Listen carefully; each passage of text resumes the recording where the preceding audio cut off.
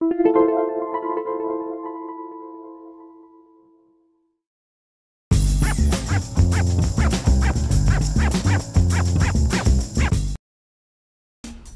to MyLITV. From Manhasset to Montauk, we have traveled our communities to bring you the following events. I'm your host, Waldo Cabrera. MyLITV starts now.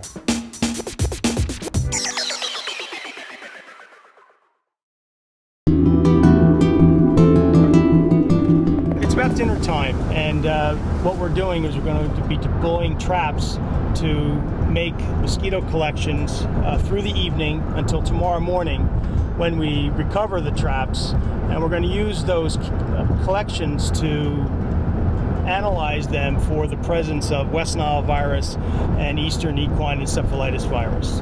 West Nile appears more in residential areas because the mosquito that is involved in that cycle is a container breeder. So there are more containers in residential areas, and these containers can be wheelbarrows, pools that aren't kept clean, bird baths, as well as catch basins, sumps. They're really found around the human activity. Eastern, that is found, it begins in red maple swamps. So it's usually more in rural areas. So this is our undisclosed location? Correct. So what we do is we try to find locations where we can put traps out and reduce the risk of them being tampered with. For West Nile virus, we generally have two traps. So we trick them by putting in a bucket of water that they come in thinking they're going to lay the eggs, and when they lay the eggs, they get sucked up into a trap. The other one is a CDC light trap, and the bait that we use for that is CO2. And mosquitoes sense CO2, and that's when you're in your yard and you're exhaling. That CO2 creates a plume. The mosquitoes sense it, and they actually follow that plume through the air, and that's how they find you. Off to the next site.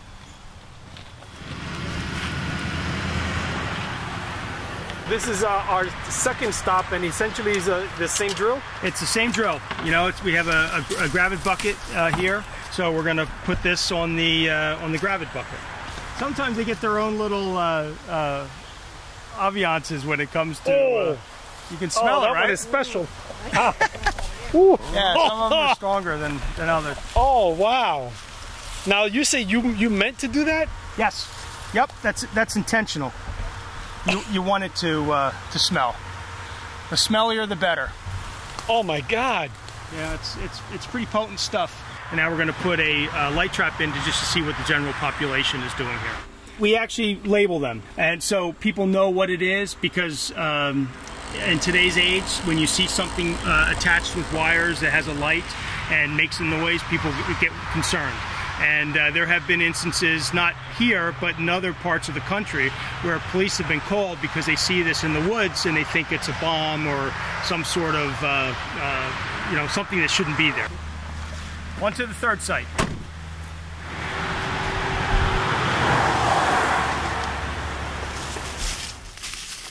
This location is a red maple swamp.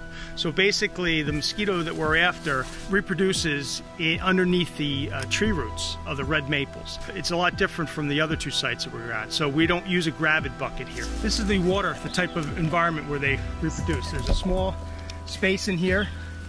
We'll see if we can find any. There's one right there. You see it? Yeah, it's a little larva. Yep, that's a larva. All you need is that little bit of water. It's only about 2 inches deep and not a very large area, and you'll have Culicida breeding in this area.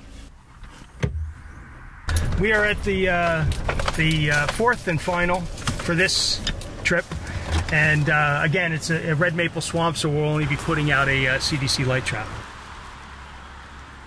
So we're all done. So we put out 6 traps at 4 sites, and so we'll collect them tomorrow morning, bright and early, and see what we catch.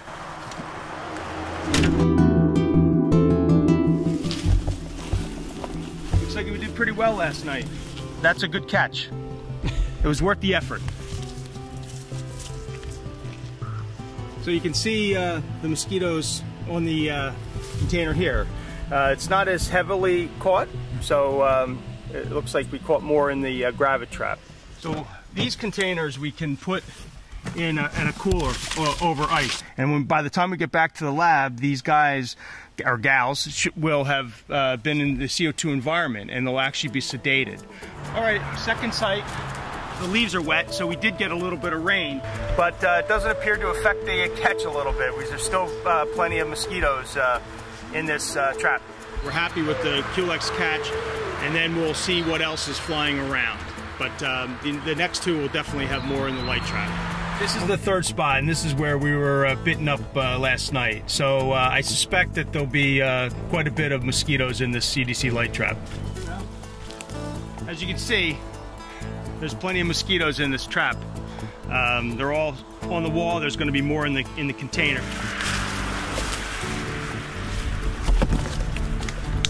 Still a pretty healthy catch. Doesn't appear to be as heavy as the last one, but we still seem to have gotten plenty to look through. We've collected all 6 traps at the 4 sites. We'll take it back to the lab and we'll go through it and we'll see what we got.